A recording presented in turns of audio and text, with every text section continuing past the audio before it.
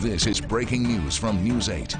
Good evening. We are following a number of breaking news stories, from the president's COVID-19 diagnosis to a fatal plane crash outside of Batavia. But first, Rochester Mayor Lovely Warren has been indicted by a grand jury. The indictment stems from alleged campaign finance violations during her 2017 mayoral re-election campaign. That grand jury indictment was unsealed today, charging Mayor Warren and two others, including the city's finance director, with 2 Class E felonies. Rebecca Fath was at the news conference and has been covering this story all along. She joins us now live with the very latest. Rebecca. Adam, so the mayor can remain in her position while facing these criminal charges, but she could also be facing up to 4 years in state prison if she's convicted.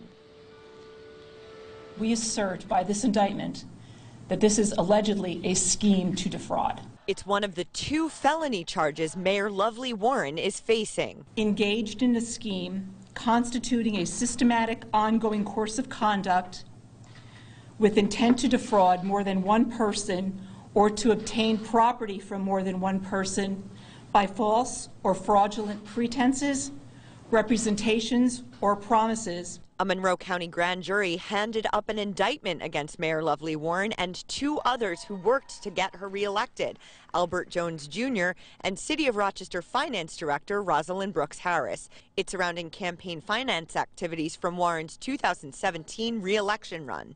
Back then, Warren's opponents complained about a transfer of money from Warren's Political Action Committee to her campaign committee, saying it was illegal and should be investigated. And now it has been. It's largely the use of the Political Action Committee in conjunction with an authorized campaign committee, the source of which is obviously in violation of the election law as well as the penal law, and quite frankly, in terms of the first count, the entire Political Action Committee itself very well fraudulent. So it's really the common operational control of those 2 things.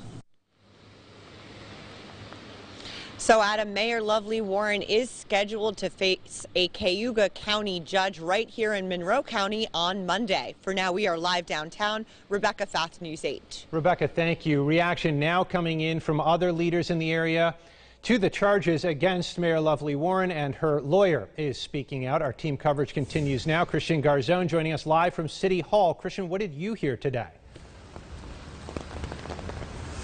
Well, Adam, the lawyer for Mayor Lovely Warren, Joe D'Amelio, says this case is not about clerical errors or honest mistakes. That's what he believes happened here. He said no one got ripped off here and no money was taken out of anybody's pockets. He says what needs to be shown is that there was criminal intent to violate the penal law and election law. We also spoke with County Legislator Rachel Barnhart, who ran against Mayor Warren in 2017 and helped get this investigation rolling. She said today these charges are important because we need to make sure elected officials are acting in the public's interests, not their own or that of donors. She went on to add that this was a pay-to-play on steroids. The mayor got campaign money, donors got grants and contracts, and says all we need to ask ourselves if the public benefited from this scheme at all.